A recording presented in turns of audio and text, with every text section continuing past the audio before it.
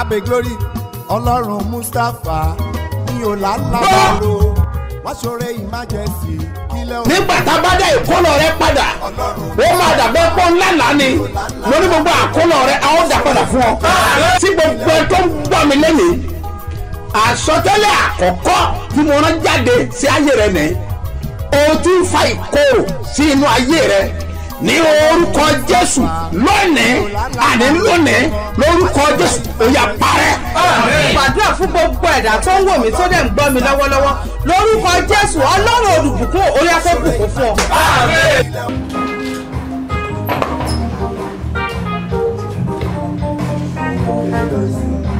Oúnjẹ bàbá fún mi, oúnjẹ bàbá fún mi, oúnjẹ bàbá fún mi, oúnjẹ bàbá fún mi, nínú ìdánwò mi, oúnjẹ bàbá fún mi, nínú ìlà kọjá mi, oúnjẹ bàbá fún mi, oúnjẹ bàbá fún mi, oúnjẹ bàbá fún mi, oúnjẹ bàbá fún mi, oúnjẹ bàbá fún mi, nínú ìdánwò mi, oúnjẹ bàbá fún mi, nínú ìlà kọjá mi, oúnjẹ bàbá fún mi, torí ìpè mi, àṣẹ ti jáde, ìyìn dúró lẹ́nu mi, àgbẹ̀ mi yóò sórí ẹṣin tuntun. Ìpè mi, àṣẹ ti jáde, ìyìn dúró lẹ́nu mi, àgbẹ̀ mi yóò sórí ẹṣin tuntun. sẹ́ni mo sọ̀rọ̀ bí ikọ̀. I speak as oracle.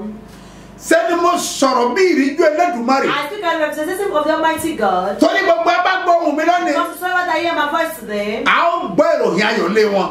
we hear sound of good news in their torí home. pé àkọ́pẹ́ Because it is written, ìró ayọ̀ sound of joy, làwọn máa gbọ́ we hear ní àgọ́ in àwọn the olóòrùn. habitation of the righteous. ìlú wo lẹ ti rí mi gbọ́. Where are you hearing me? ibo ló wà tó o ti ń gbọ́ mi. Where are you that are listening to me? níbẹ̀ láti máa gbọ́ ìròyìn ayọ̀ sí ọ. I hear good news to you. in the name of Jesus. Lórúkọ Jésù. ìròyìn ayọ̀ máa ṣẹlẹ̀. Good news will take place. wọ́n máa kí ọ kú oríire. You be àwọn ọ̀tá congratulated. ẹ̀dẹ̀ ò lọ́pṣọ̀n. Even your enemy don't have any bẹ́ẹ̀ ni options. ó lè ṣeé ṣe. It may be kọ́mọ possible. bẹ́ẹ̀ tẹ́lẹ̀ fún You will not want to respect ọlọ́mọ you. àmọ́mọ́ fọ́ọ̀sì ẹni wọn. But God will intentionally force you on them. wọ́n á dẹ̀ kí ọ kú And oríire. they will congratulate wọ́n á you. dẹ̀ sábọ́jọ And they will. ní ọjọ́ àjọyọ̀ rẹ. Amen. ẹni ní ọmọ sáyẹyẹ lọ́jọ́ ayẹyẹ rẹ ó máa sábọ́jọ. in the name of Jesus. wọ́n á ní testimony. Jésù Olúwa wa. Jesus' name, my Lord. orúkọ mi ò yí padà. My name never changed. apostoli He's yìí the apostle. Dr. SMO Mustapha JP Babasebioba láti ìjọ Seed of Calvary Church Land of Reality tí olùjọ wà ní Gbáremú Ìdíòbí airport area ní ìlú Ìbàdàn. bóyá Ọlọ́run pé yín tú yáyá máa bọ̀ kẹ́ wá gba ire òpin ọdún ní crossover night Babasebioba. Òbítíbitì èrò Babasebioba headquarters Gbáremú Ìdíòbí airport area alága Ìbàdàn. ìsọjí alágbára ńláta àpàkòrí ẹ̀mí ire ọdún náà fi bẹ̀rẹ̀. látọjọ́ Monday December 25 títí wọ Sunday December 31 ọdún yìí. láago mẹ́jọ òwúrọ̀ kùtù lójoojúmọ́. kó bá dàṣálẹ̀ Friday December 29. gbogbo ènìyàn máa bọ̀ Babasebioba national camp lukú wà pẹ́. ìṣòro alágbára dà àpàkòrí ẹ̀mí night with God alẹ́ kan pẹ̀lú Olúwa ló máa wáyé níbẹ̀. lọ́jọ́ Sunday December 31 gẹ́gẹ́. ní crossover night. aago mẹ́wàá rẹ̀ la bẹ̀rẹ̀ ní Babasebioba headquarters Ìbàdàn. ẹ̀tú yàyà máa bọ̀ wá gba ire òpin ọdún. kájọ Babasebioba wọnú ọdún tuntun 2024. bàbá àti màmá Babasebioba. His Eminence Apostle Dr. SMO Mustapha JP. àti Prophetess Eunice Mustapha lórúkọ àlejò. Jésù rẹ̀ tí ìrẹ́jẹ́ àjọ pàdé níbẹ̀.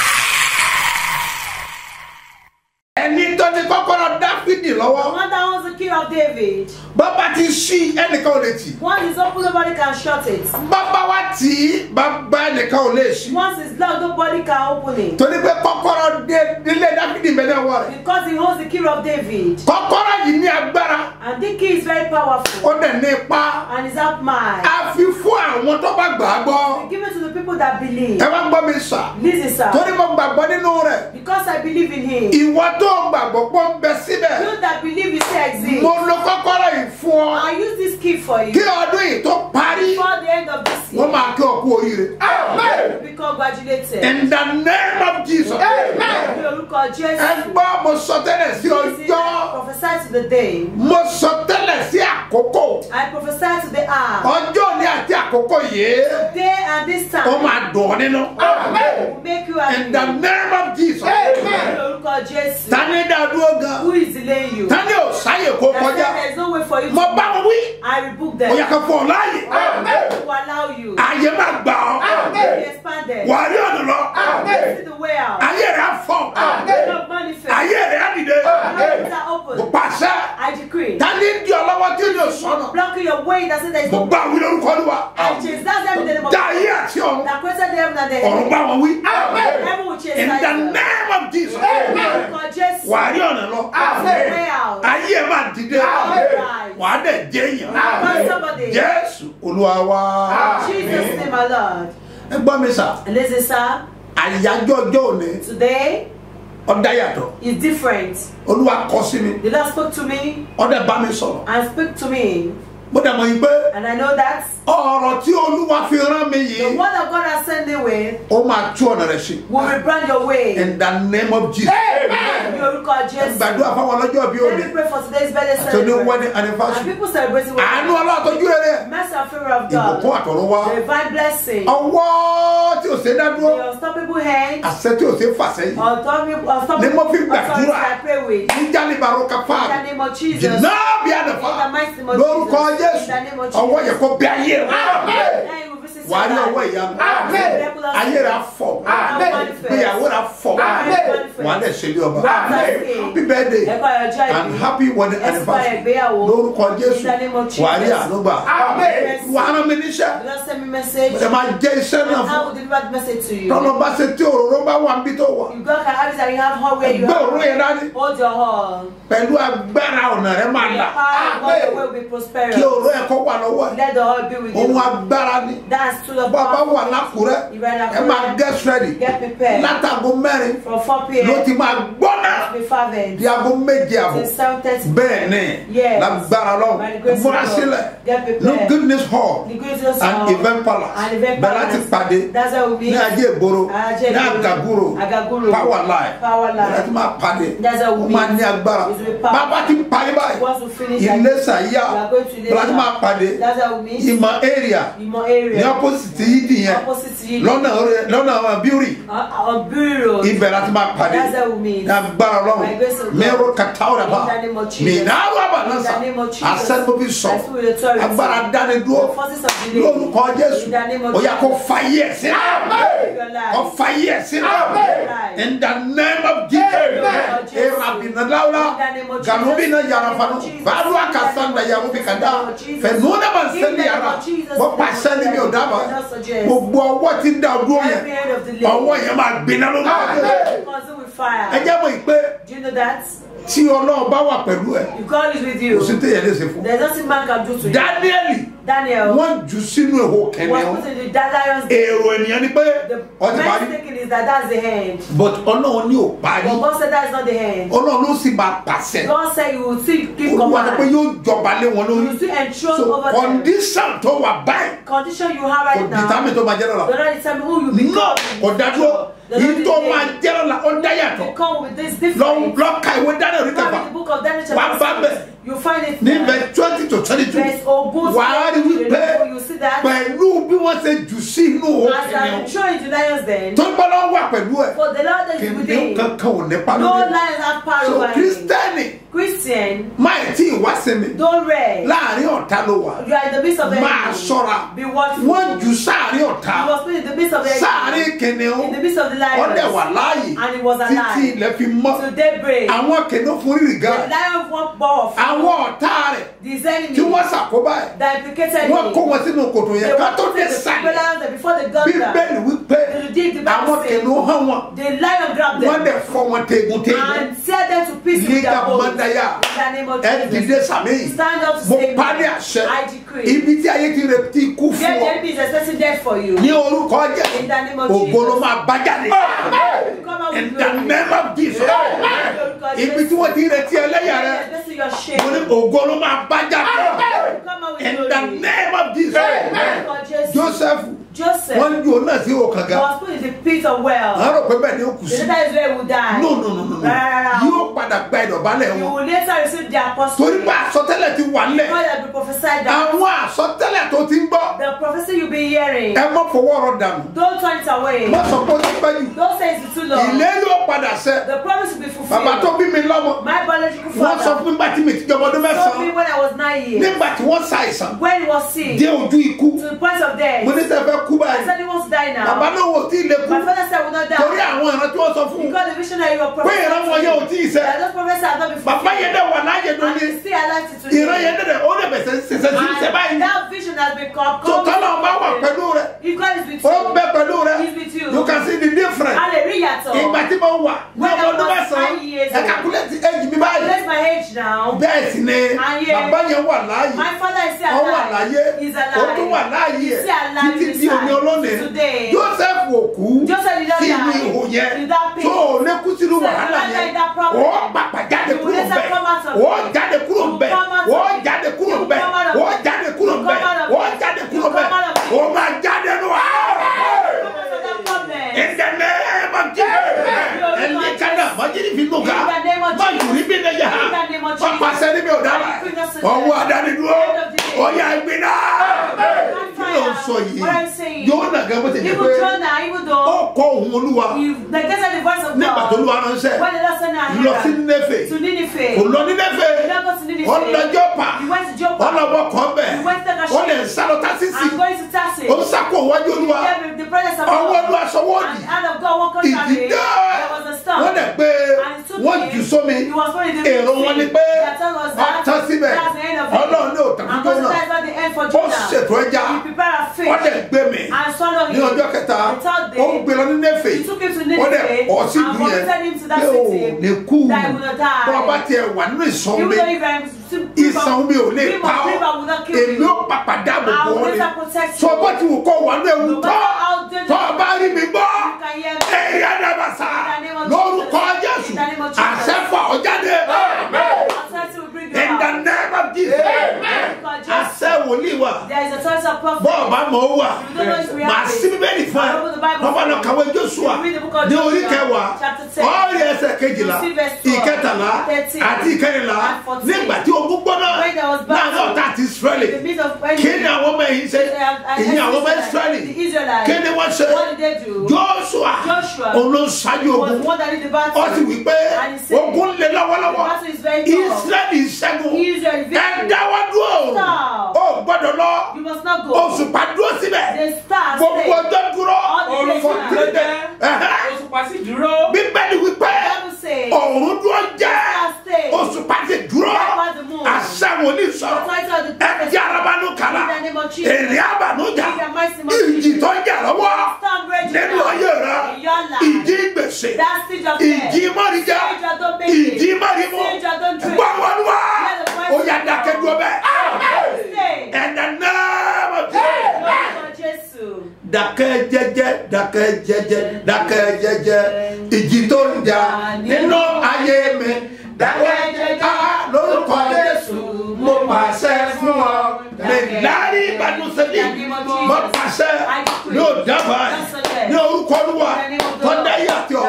Àní ogun wọn ni, àní agbára wọn ni, tó ń dá wọn dúró ní ìrántá àti bí ọ. Wọ́n ò lè ní pálọ̀ rẹ̀, wọ́n lọ́rọ̀ ń bẹ pẹ̀lú rẹ̀. Lórúkọ Jésù, ìjì wọn ni, ọ̀yà dáwọ́ dúró. Wàá wá dìde, wàá wá yan bí akọni. And walk majestically. Wàá yan bí akọni. Wàá yan bí akọni. Wàá yan bí akọni. Ọwọ́ máa wí pé ẹ̀yin ogun ayé mi. Mo tẹ̀yìn mọ́lẹ̀. Mo tẹ̀yìn mọ́lẹ̀. Mi ò ní wọ 2024 pẹ̀lú ogun rárá. Mo máa wọ tókótókó. Ẹ gbọ́ ọ̀rọ̀ mi. Ẹ̀yin ogun ẹ wọlẹ̀.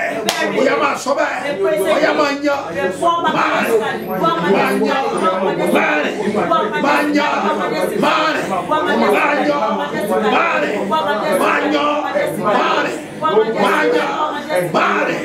Máa yan. In the name of Jesus. Gbé òróró yẹn. Hold your heart. Esi sílẹ̀, esi òró yìí. Open your heart. Esi òró yẹn máa Open ṣí. it, open it, Esi. open it, Esi. open it. Wà gbé dání. And hold it. Má fi sẹ́rẹ̀ o. Don't joke with it. Gbé dání. Hold it. Ọ̀bẹ̀rẹ̀ ti ní sọtẹ́lẹ̀. You prophesy to it. Àti kọ́ pé. It is written. Ẹ má fi ọwọ́ kan ní òróró mi. Touch not my anointed. Ẹ má ṣe wòlíì mi níbi. And do my prophet no harm. Mo jẹ́ ní ọ̀tọ̀. Ìjọba òkùnkùn lé bàbá mi. Ẹ jọ̀dá mi. Ó yá gbà. Orúkọ Jésù. Yes. Orúkọ Jésù. Àmì mímọ́. Ọlọ́run Babasebioba. Ọmọ yẹn bá rà sí ọmọ yẹn.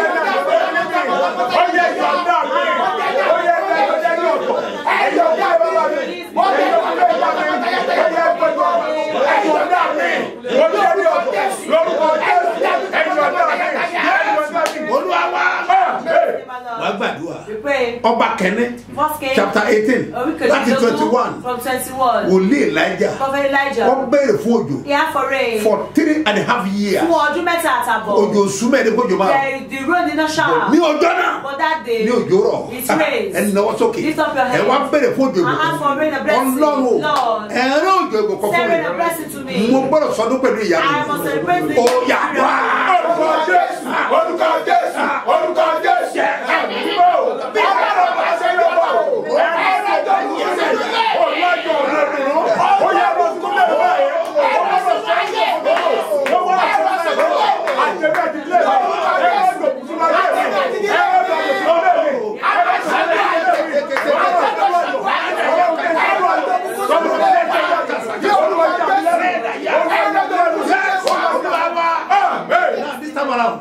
Tọ́ba jẹ́ pé fóònù fi ń gbọ́ ìlú wúrọ̀. You use phone to do this tomorrow. Wàá mú fóònù yìí dání. You hold your phone. Tọ́ba jẹ́ pé TV ló ti ń wò. If you are watching the Wàá gbé television, ọwọ́ lé àwòrán you yìí. lay your hands on the Àwòrán tó picture. wọ ẹ̀ wá The picture you are watching, you lay your hands on Tí it. egun Eliza lẹ́yìn ìgbà tó kú tán. After the death of Elisha, Eliza ìgbà tó kú tán. after his Ó jẹ́ death, mọ̀ pé wọ́n gbé òkú wọ́n jù sí inú bojì do you rẹ̀. know that they put the corpse in the Ó ṣe grave? fara kan báyìí. As it touches, Bíbélì wípé the Bible says, òkú yẹn dẹ̀ dìde. that corpse rise, Lójú ẹsẹ̀ comes ni alive immediately. ó wà ní ìwé second king. Look us at Ọba kejì ibẹ̀ ló wà chapter 13 verse 20 and 21. Wàá bá ń bẹ̀.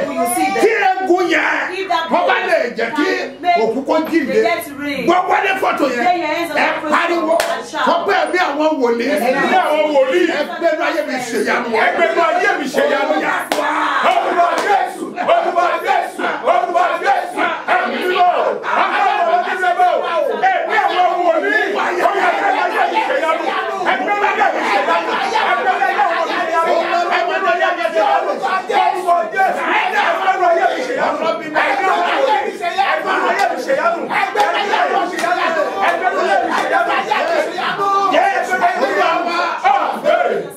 Àkúrẹ́ máa le. Àkúrẹ́ will be powerful. Tànà lágbára bọ̀ àṣálẹ̀ òní. But tonight, Ó máa dàbí àbàmì ọjọ́ ni. will be serious day. Bẹ́ẹ̀ni o nílò àti fọjú kan wòlíì You rẹ̀. need to see your prophet. Wọ́n náà ò ní bímọ àbí. They say will be Sọ pé pé married. ìrànlọ́pàá. Tell them it's a O lie. ní láti fojú kan You wòlíì need to yẹn. see your prophet. Ẹgbọ́n mi sà. This is Ẹgbọ́n mi true, sà. sir. This is true. Wọ́n dẹ̀ ti Músẹ̀ wọ́n ti tó rẹ̀ upside down. You have done your business dorikodo. Ìwọ náà wájú kò sílẹ̀. And you to stay there. Ee sọ pé ó tó gẹ́. Say, Ó tó gẹ́.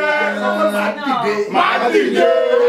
Ní àṣálẹ̀. If you are sweet Ó máa tonight, ní àgbà aago mẹ́rin ìrọ̀lẹ́ by 4 p.m. ló máa bẹ̀rẹ̀. it will commence. Wákàtí mẹ́ta wájú 3 Olúwa. hours before the Ó dawn. máa le gan. It will be Ẹgbọ́n mi powerful. sà. This is Ó ní ní dára fún ènìyàn. Don't just make it. Olúwa rán mi sí ọ ní. Don't send it to you. Kọ́ wa gba ìyanu rẹ̀. Receive your miracle. Tọ́ bá wà lákùrẹ́. When Àkúrẹ́. Má jẹ́ ká ròyìn ẹ̀ fún Don't ẹ. let them give you Olúwa news. wípé The Lord fi said, òró lé wọn lọ́wọ́. give them all. Bẹ́ẹ̀ ni Yes. Bíbélì wípé The Bible says, ó ní ó mú àjàgà kúrò nípa òróró. he take off the yoke through all. Bẹ́ẹ̀ ni Yes. nínú ìwé Àìsáyà chapter 10 Isaiah verse 27 òun ló sọ bẹ́ẹ̀. So o nílò kó fojú kan You wòlíì need to rẹ̀. see your prophet. A máa fi òró yẹn lé ọ lọ́wọ́. Give you the all. Èèyàn onídẹ́gbà tú sílẹ̀. Don't just receive the Bẹ́ẹ̀ ni èèyàn máa sáré ni. You will pursue it. Béèyàn bá sáré ògo. You will pursue your glory. À á sáré àdúrà tí You jẹ́ kó will bó pursue the jáde. prayer that make glory Tóró manifest. ogún pọ̀ lé bàbá There rẹ̀. is a battle in your father's Ogún wà family. ládùúgbò ẹ̀. There is battle in your neighborhood. Orogún òwò náà bẹ̀ fún ẹ. There is concubine of Bẹ́ẹ̀ ni business. àwọn orogún òwò. Yeah, concubine of Àwọn yẹn business. tiẹ̀ burú. Ah, they are very bad. Wọ́n le gan. They are very tough. Wọ́n á máa mórúkọ ẹni They will káàkiri. take your name around. Yeah. Tó àbá wálé kankan tó fi You bí don't have àwòrán. what to use to to fight them. ó kù sọ́wọ́ ẹ̀ It's left to you. Olúwa rán mi sí ọ The Lord sent me tó to o bá you. wà ní Iléṣà You are in Iléṣà. lágbára Ọlọ́run By grace of God. láàárọ̀ ọ̀la Tomorrow mo morning. máa wà Iléṣà I'll be in Iléṣà. bàbá ti pa lónìí After the program Iléṣà today, yá we are heading to nìyẹn Iléṣà. àwa pàdé We'll now meet ní Iléṣà at Iléṣà. program ti lọ ń bẹ̀ The program is lọ́wọ́lọ́wọ́ ongoing. bẹ́ẹ̀ ni wọ́n á tún ṣe láàárọ̀ náà Yeah, they will always ní be funny. ìmọ̀ area At Ìmọ̀ wọ́n bá wà area. ní Iléṣà You are in Iléṣà. wàá ti mọ̀ tẹ́ pé ní ìmọ̀ area Where they call Ìmọ̀ ní area. opposite yídì yẹn Opposite yídì. yóò ní ọgbà àdúrà yẹn Ọgbà àdúrà. ibẹ̀ láti máa pàdé That's where we meet. lọ́nà bíúrì Our beauty road. ó máa le gan It's with powerful. yẹ gua sẹ́ńgàlóba In the name of Jesus. brẹ́nu galasa In the name of brẹ́kọ́lá Jesus. yà ha In the name of gbogbo ẹ̀yìn tí ayé dé All of it that will be bound. lórúkọ Jésù In the name of àtúwọ̀sílà Jesus. in the name of Jesus sọ pé màá rí tèmi ṣe Màá rí tèmi ṣe. lórúkọ Jésù àwọn agbé ọdìdé ayé ẹ̀ máa fọ gbẹ̀tẹ̀ ẹ̀ránṣẹ́ lọ́wọ́ ọgbàdúrà fún yín ayé yín máa fọ nù ìrànlọ́wọ́ ò ní wọ́n ọ ìrànlọ́wọ́ ò ní wọ́n ọ àníkàtà ẹ̀pẹ̀ mi ń dàdí ó ní mo ti sẹ́ndì owó ẹ̀dìyẹ mi sí orí àkáǹtì yìí ibi tí mo wà jìnnà ní òde lé wá ó ní next year lágbára Ọlọ́run ó lówó ra màlúù mo ní kí ló fún màlúù ṣe ó lóun máa fún inú owó ẹ̀ ó bá wù yín kẹ́ra mo wá rántí lóòótọ́ àtinúkẹ́ Canada kí n tó ṣe lásì bẹ́ẹ̀ ni ó fowó ẹ̀dìyẹ méjì ránṣẹ́ ó lọ́dún tó ń bọ̀ mo fẹ́ sanwó màlúù ó jẹ́ mọ̀kọ́lọ́ dẹ̀ ṣe ó ti sanwó màlúù ẹgbọ́n mi sà gbogbo ẹ̀ tẹ́ máa ń tọ́jú wò ní ibo lẹ̀ ń gbé náà hákìlẹ̀ bùṣà ló kọ́ Jésù ó máa rí àánú gbà in the name of Jesus ayé ẹ̀ máa dìde ayé ẹ̀ máa dìde ayé ẹ̀ máa dìde ayé ẹ̀ máa dìde ayé ẹ̀ máa dìde mo mi ní lọ́dọ̀ ń dádì ó ní mo mọ̀ pé ẹ̀ tọ́jú àwọn òkú mo ní bẹ́ẹ̀ ni mo ní o fa fọ́ọ̀dà àkàrà láti fẹ́ fún bẹ́ẹ̀ ni ráìsì kan ò tó ó bá mọ iye báàgì ká pé bẹ́ẹ̀ sì ni kò tó ó ní mo ti mọ̀ yẹn ó ní mi ní ara báàgì mẹ́ta àbá ahọ́n mi mo fi gbàdúrà mo rí sáwùn tó sẹ́yìn ẹ gìlàbó dẹ́hìn yùnáyàrá gbogbo ẹ̀yin lọ́wọ́ sẹ́yìn sẹ́yìn fọdọ́rùn mi ara ayé yín lọ́wọ́ in the name of Jesus wà á jẹ́ èèyàn láyé yóò dẹ̀ dára fún ọ bá fi sí ọ̀nà kan láti ṣe okó fún iṣẹ́ ìrànṣẹ́ wọ́n kọ́ nọ́mbà sílẹ̀ 3032 67 02 85 bọ́lẹ̀ kan sí 30 32 67 02 85 Mustapha Solomon Moses ló máa gbé jáde ní First Bank èkejì 101 52 98 950 Seed of Calvary Church ló máa gbé jáde ní Zenith Bank lórúkọ Jésù ayé rẹ̀ máa dìde mo ní ayé rẹ̀ máa fọ́ ẹ dákun gbogbo àwọn tí máa ń forúkọ mi gbowó lọ́wọ́ yín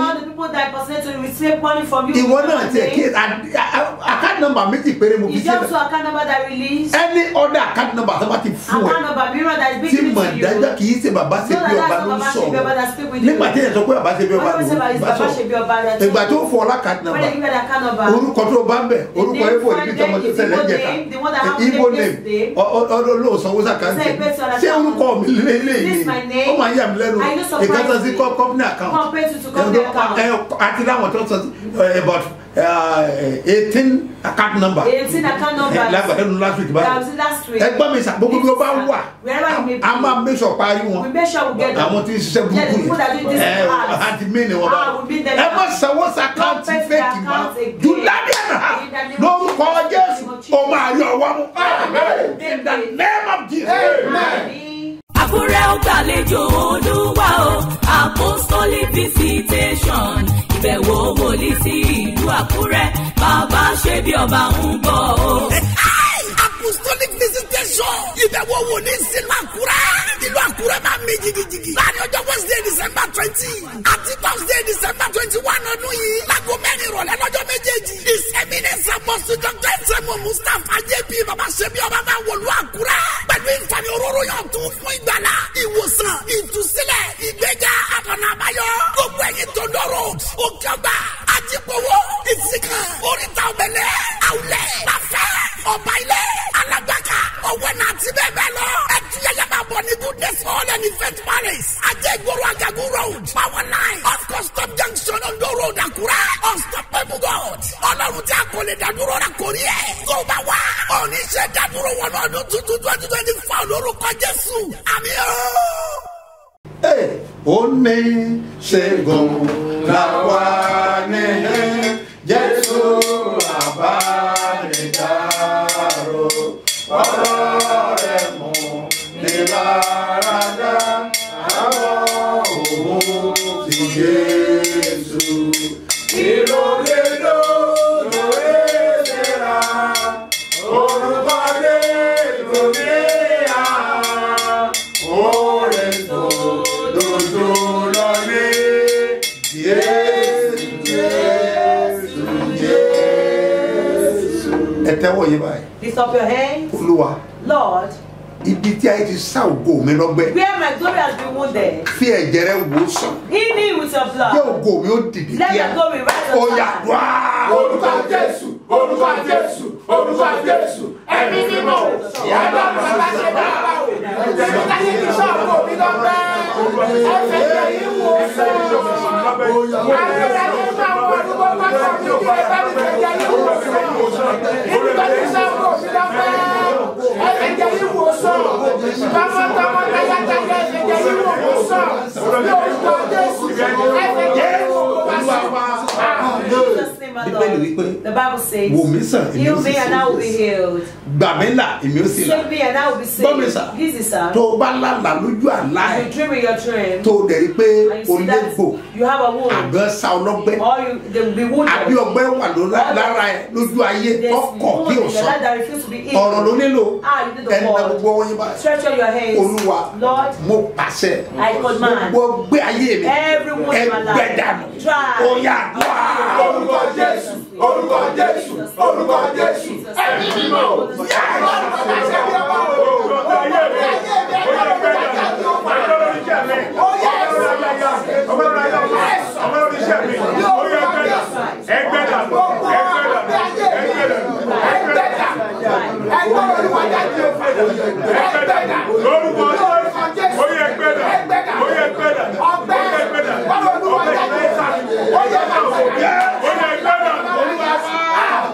You talk to God. Olúwa Lord, má jà yóò dá ògo mi dúró mọ́. don't let my glory be delayed. Yóò ògo mi ó fọ̀ Let jáde. my glory manifest. Ó yá wá. Orúkọ Jésù, orúkọ Jésù, orúkọ Jésù, ẹ̀mí mímọ́. Ọlọ́run ṣe bí ọba o. Má jà yóò dá ògo mi dúró mọ́. Orúkọ Jésù, má yẹ láyé tó mọ̀ tó mọ̀. Ayé ló ń bọ̀ tó mọ̀. Ayé ò dá wà tó mọ̀. Ayé ò dá wà tó mọ̀.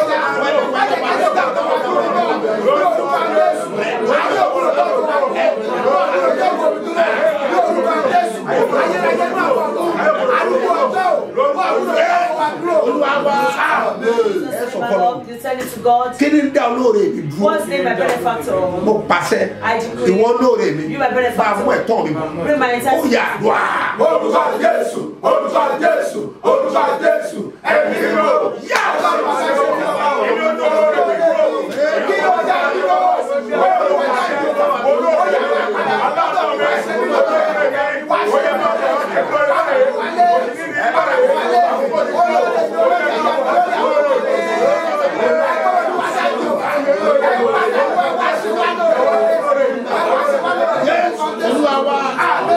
Ẹ̀yin àmọ́ ẹ kó fọ́tò ẹ kó sókè. Raise up your photograph. Ẹ nà sókè. Raise it up. Ẹ wí pé And say, àwòrán Ọlọ́run fi àwòrán mi hàn. Àwòrán Ọlọ́run fi àwòrán mi hàn. Ènìyàn tí ó mọ̀ mí yẹ kó rà àwòrán mi. Àwòrán Ọlọ́run fi àwòrán mi hàn níbi gíga. Ẹ kọ́ ló wò ké. Àwòrán Ọlọ́run fi àwòrán mi hàn. Àwòrán Ọlọ́run fi àwòrán mi hàn. Ènìyàn tí ó mọ̀ mí yẹ kó rà àwòrán mi. Àwòrán Ọlọ́run fi àwòrán mi hàn níbi gíga. Ẹ nà sókè. raise it up. Ẹ forúkọ Jésù Call the lẹ́ẹ̀kan. name of Jesus. Ẹ pé ẹ̀mí mímọ́. Call the Spirit. Lọ fi àwòrán mi hàn lórí. Show my photograph to Kó wá benefactor. ṣàánú mi. Let them help Ó yá wá. orúkọ Jésù, orúkọ Jésù, orúkọ Jésù, ẹ̀mí mímọ́. Yàrá bàbá ṣe bí ọba o.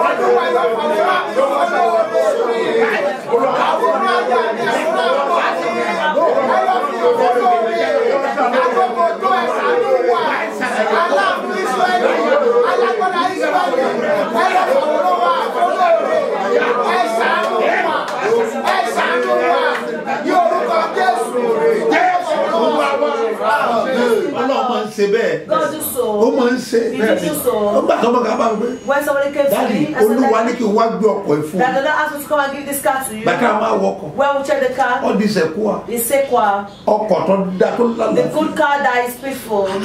Wọ́n á wò ní And bẹ́ẹ̀. I look at it. Ọ̀lọ́kọ̀ mi. Don't you have another Ó ní car? Olúwa ní kí wá gbé fún He said, mi. "The Lord asked me to come and Wọ́n á give bẹ̀ you." pé ẹyọ kan. I was not really going to Dáàdì ẹ̀ mọ́ bàtẹ́ mi He said, "I jẹ́. don't Ó ń destroy fúnra my òun life. gbogbo ẹ̀yin kọ́ lẹ It's the gbọ́. one that heard you, you're not the one that Àmọ́ heard ọ̀gbẹ́ you." ha. And that's Mọ̀kọ́ ẹyọ kan tó mọ̀ èdè. the only one car he But mi had. lọ́pṣọ̀n. I didn't have any Ní kí n gba option. ọkọ̀ lọ́wọ́ ẹ̀. I'm collecting. Kẹ́ ló máa ṣẹlẹ̀. What now happened? Lẹ́yìn oṣù márùn-ún, After 5 months, ó dẹ̀ ti ní ọkọ̀ mẹ́rin. he had Wọ́n tún bought sọ́lì. 4 good cars. Kí ló ń sọ yìí? What are you saying? Ọlọ́run máa ń bá ènìyàn tó tẹ́ pé onídìíkọ́ ó fúnra rẹ̀ ló wà bá That you are the one that will come to me. ẹ̀nàwó sókè lift up fi your àwòrán head. mi hàn láàbò Show my photography. ó yà dùá. Orúkọ Jésù, orúkọ Jésù, orúkọ Jésù, ẹ̀mí mímọ́.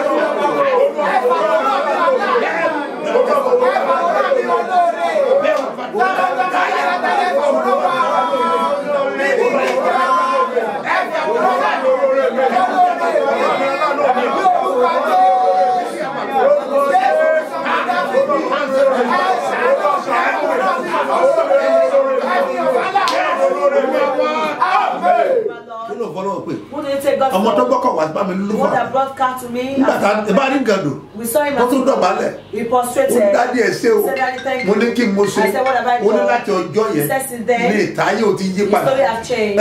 wá wò méjì ni wá wò nǹkan tó bẹ̀rẹ̀ sí sọ wọ́n ti ṣẹlẹ̀ wọ́n ti ṣẹlẹ̀ ha olúwa ọ̀ṣẹ́ I said, "Thank you, olúwa Lord. ọ̀ṣẹ́ o Thank you, Lord. kìlábà sọ̀dá In the name of Jesus. aláàánú wà láyé There is benefactor olóore wà There láyé are help and tún ní life. àwòrán ẹ̀ lẹ́ẹ̀kan Lift up your photograph èmi one mo time. sọ̀rọ̀ báyìí I'm the one that's gẹ́gẹ́ bí wòlíì as prophet. mi ní kí bàtà In the name of ibi tí Jesus. wọ́n ti mọ̀ ọ́ Where rí they've not been known. àwòrán rẹ̀ máa fi ọ́ hàn. In the name of Jesus. Olóore tó pọ̀ tó sànú a fi àwòrán rẹ̀ hàn. Ó yà kó sí ọ́ là. Ẹ bá wà ní social media máa ń ṣe program. Kò mọ tàpá mi ẹ̀. Zúlẹ̀ abára. Mọ paláṣẹ. Ẹ tí ò mọ̀ ọ́ rí. Ó máa sí ọ́ lànà. In the name of Jesus. Àkúrẹ́ ó gbàlejò Olúwa o apostolic visitation ìbẹ̀wò wòlíì sí ìlú Àkúrẹ́ Babasebioba ń bọ̀ o. Apostolic visitation ìbẹ̀wò wòlíì sílùú Àkúrẹ́. Ìlú Àkúrẹ́ máa mi jigijigi. Láàrin ọjọ́ Wednesday December 20 àti Thursday December 21 ọdún yìí. Láago 4 ìrọ̀lẹ́ lọ́jọ́ méjèèjì. His Eminence Apostle Dr. Sẹ́mu Mustapha J.P. Babasebioba máa wọ̀lú Àkúrẹ́. Pẹ̀lú ìfàmì òróró yàn tún fún ìgbàlá. Ìwòsàn, ìtúsílẹ̀, ìgbéga, àtọ̀nà àbáyọ. Gbogbo ẹ̀yin tó dọ̀rọ̀. Òkè ọgbà, àjípọ̀wọ́, ìsìnkàn, oríta ọ̀bẹ̀lẹ̀, àwùlẹ̀, láfẹ́, ọba ilẹ̀, alágbàkà, ọ̀wẹ́ náà ti bẹ́ẹ̀ bẹ́ẹ̀ lọ. Ẹ̀túnyẹ̀yẹ̀ máa bọ̀ ní Goodness Hall and Event Palace. Ajẹ́ ìgboro Àjàgù Road. Power line off Custom Junction Ondo Road Àkúrẹ́. Unstoppable God. Ọlọ́run tí a kò lè dádúró rẹ̀ kò rí ẹ̀. Tó bá wá, òní ṣe dádúró wọn lọ́dún tuntun 2024 lórúkọ Jésù. Àmín o. Nẹ́ẹ̀sìn àti monoglass àti no glass bàbá Kúété bàbá wa ẹ pẹ̀ fún wa ẹni tí ìbànújẹ́ ló lé ayé ìtí mi àti tí èmi nìkan ní yín kò ní dìbàjẹ́ bàbá wa ṣe bí ọba nǹkan ò ní bàjẹ́ o ò ní fi ọmọ ṣiṣẹ́ ìrànṣẹ́ ò ní fẹ̀mí wọn ṣe ò ní fi ìyá wa ìyá ṣe bí ọba ṣe o lágbára Ọlọ́run ọlá àwọn òtúpọ̀ máa lo òkè sí mi kò ní lọlẹ̀ àrọ́ ọmọdé ọmọ wọn rà àánú gbà o àánú ńlá wọn ṣe mí o torí kódà bí ìsọ 30,000 kò sí mo ti lọ bí ẹ ti ní mú 120 mo ní bí ẹ ti ní 36 gáà ìgbà 120 mo ní 2 ó tún yáwọ́ tó ló ti di 180 mo ní tó bọ́lá ọ̀bàjẹ́ kú ẹ̀ sáwọn fún lóúnjẹ jẹ oúnjẹ wọn fún mi o èmi ní Táìbàtú Ọlájíire láti ìlú Ìbàdàn láti ìjọ Babasebioba mo ti rí iná o ọkọ tiẹ̀ ti kú ọkọ tó ti kú tó bí ìrìnà sóò lè fẹ́ yàn mí. àyìn ọkọ àwọn ọmọ mi ti tọkọ àwọn ọmọ mi ti tọkọ àìtàn yín àwọn mo ti rí ni ṣùgbọ́n ẹgbẹ́ ìdí òpó Jésù lọ́kọ̀ owó bàbá wa ti fi kọ́ mi bẹ́ẹ̀ kó ẹ̀kọ́ tútù òye mú mi mo ní bẹ́ẹ̀dì tí ń dì máa ta sọ bàbá wa ti ní Jésù lọ́kọ̀ owó bàbá wa sì tọ́jú àwọn opó. Àkúrẹ́ ó gbàlejò Olúwa o Apostolic Visitation ìbẹ̀wò wòlíì sí ìlú Àkúrẹ́ Babasebioba ń bọ̀ o. Apostolic Visitation ìbẹ̀wò wòlíì sí ìlú Àkúrẹ́. Ìlú Àkúrẹ́ máa mi jigijigi. Láàrin ọjọ́ Wednesday December 20 àti Thursday December 21 ọdún yìí. Láago mẹ́rin ìrọ̀lẹ́ lọ́jọ́ méjèèjì. His Eminence Apostle Dr. Semo Mustapha JP Babasebioba máa wọ̀lú Àkúrẹ́. Pẹ̀lú ìfàmì òróró yàn tún fún ìgbàlá, ìwòsàn, ìtúsílẹ̀, ìgbéga, àtọ̀nà àbáyọ. Gbogbo ẹ̀yin tó dọ̀rọ̀, òkè ọgbà, àjípowó, ìsìnkàn, oríta ọ̀bẹ̀lẹ̀, àwùlẹ̀, láfẹ́, ọba ilẹ̀, alágbàká, ọ̀wẹ́ náà ti bẹ́ẹ̀ bẹ́ẹ̀ lọ. Ẹ̀túyẹ̀yẹ̀ máa bọ̀ ní Goodness Hall and Event Palace. Ajẹ́gbòrò Àjàgún Road, Power Line, off Custom Junction, Ondo Road, Àkúrẹ́, Unstoppable God. Ọlọ́run tí a kò lè dádúró rẹ̀ kò rí ẹ̀. Tó bá wá, òní ṣe dádúró wọnú ọdún tuntun 2024 lórúkọ Jésù. Àmín o. Àṣẹ tẹnu mi jáde. Òróró tó mú dání yẹn. Ó máa fẹ́ breakthrough. In the name of Jesus. Wà á mú ẹ̀rí ẹ̀ wá. Ó bless òróró yẹn. Wọ́n máa gbára wọnú ẹ̀. Àti àṣẹ ìyanu. Ìwòsàn. Ìtúsílẹ̀. Ìdáǹdè. Yẹ kó wọnú ẹ̀. Gbàgbára. Ayé rà fọ. Wà á dẹ̀ ṣe bí ọba. Jésù Olúwa wa. Orúkọ Olúwa. Ó máa rí àánú gbà. Mo ní ìyanu àṣẹ ìlànà. Wà á dẹ̀ rí ọwọ́ lọ. Wà á rí ògo yìí. Mo ti sọ pé àwọn olè sáré fún wọn lẹ́bùn. Ní Àkúrẹ́. Ó gba ọ̀sẹ̀. Ó lè gba òru yìí. Bẹ́ẹ̀ ni ayé ẹ̀ gbọ́dọ̀ gba ọ̀sẹ̀. Àmì àwọn àgbà gbọ́dọ̀ kó. Àmì gbọ́dọ̀ káyà lọ́wọ́. Jésù wa ló pa á láṣẹ. Lórúkọ Jésù. Wà á rí àánú gbà. Let I get ready. Máa fún yín lẹ́bùn bákan náà ní òwúrọ̀ ọ̀la. Lórúkọ Jésù. Wà á rí àánú gbà. Program Port Harcourt program. Number 2. On the lower. It's ongoing. On Naloma Jeso. It will be a vigil tomorrow. In the name of Jesus. Also in Agbadoja. On the lower. It's ongoing. On La Friday. Tomorrow Friday. Tomorrow morning. It's concerning. In the name of Jesus. In the name of Jesus. In the name of Jesus.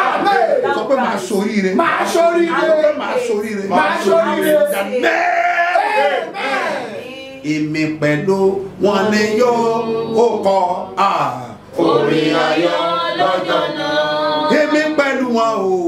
Èmi pẹ̀lú wọn ni yóò kọ orin ayọ̀ lọ́jọ́ náà.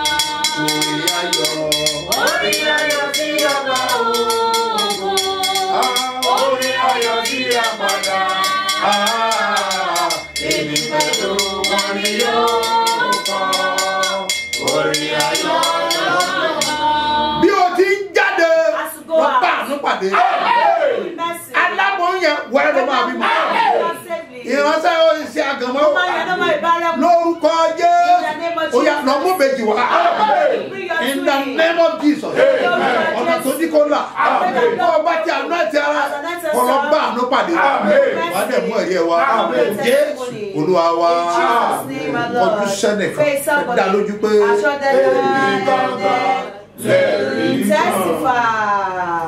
Bóyá Ọlọ́run pé yíyẹ tú yáyá máa bọ̀ kẹ́ wá gba ire òpin ọdún ní Passover night níṣẹ́ bí ọba.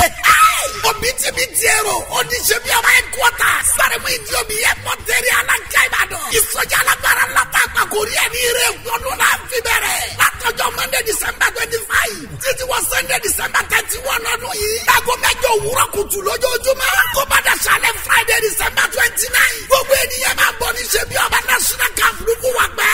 Ìṣòro alágbára náà àpàkòrí ẹ̀ ní Night with God alẹ́ kan pẹ̀lú Olúwa ló máa wáyé níbẹ̀. Lọ́jọ́ Sunday December 31 gẹ́gẹ́. Ní crossover night. Aago 10 alẹ́ la bẹ̀rẹ̀ ní ṣẹ́bi ọba headquarters Ìbàdàn. Ẹ̀tú yàyà máa bọ̀ wá gba eré òpin ọdún.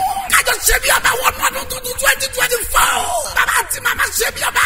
His Eminence Apostle Dr. Semo Mustapha JP àti Prophetess Eunice Mustapha.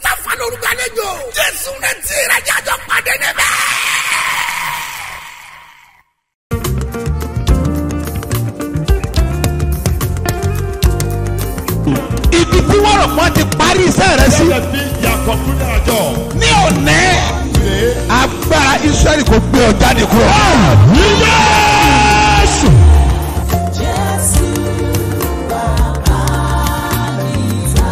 bí Jésù bá ti dé ayé ọjọ́ yẹn ní ìtàn ẹ yí padà ní òní wà á gbàlejò Jésù.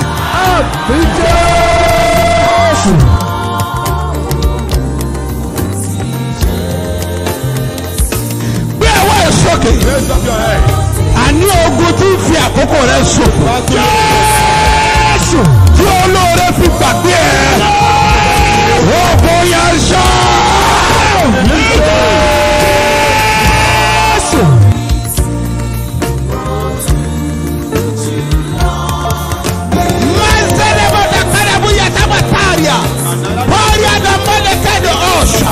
Waturi binuka pauria koba lanta posheria gbogbo ogun tí fi àkókò rẹ ṣòfò lórúkọ Jésù ogun yẹn wọlé. Ogun tó jà bàbá ẹ ogun tó jà ìyá ẹ wọ́n lè fàkókò wọn ṣòfò wọ́n lè tún fara hàn ní ayé rẹ. Èmi dúró bí wòlíì Ọlọ́run àlàyé. Mo sọ̀rọ̀ bí ọ̀kan náà àwọn àpòstélì tí a fi iṣẹ́ ìran. Lórúkọ Jésù mo pa á ní àṣẹ. Ogun yẹn kó fi rẹ̀ dànù.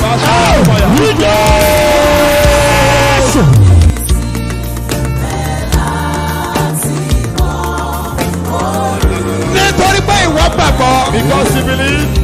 Mo pa á ní àṣẹ. Ogun tí ń jà lé bàbá rẹ̀. Ogun tí ń jà lé màmá rẹ̀. Ogun tí ń jogún níbẹ̀ yẹn.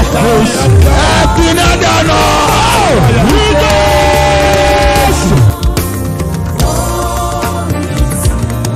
Gbogbo èyí tẹ̀ ń ṣiṣẹ́. Ẹ get ready, pásẹ̀ nígbà jáde. Òun ṣiṣẹ́ but iṣẹ́ yẹn ò yé wọ̀ gan. You are working but you don't understand what is happening to your business. Now wọ́n wò pé òun ṣiṣẹ́. They are seeing that so you are working. Ẹnìkankan wọ̀n ràn ọ́ lọ́wọ́. And no one is helping you. Ṣebí ń ṣiṣẹ́. At least he's working. Ó dẹ̀ nílò ìrànlọ́wọ́. And you need help. Torí pé iṣẹ́ yẹn ò yé ẹ. Because your work you don't understand. Mi dúró bí wòlíì tá a rántí ọ. I stand as a prophet sent to you. Ogun tí ń jà nínú ẹ yẹn. The battle in your house. Ogun tí ń jà lára sí ẹ yẹn. Battle in your business. Òpin dé bá wa.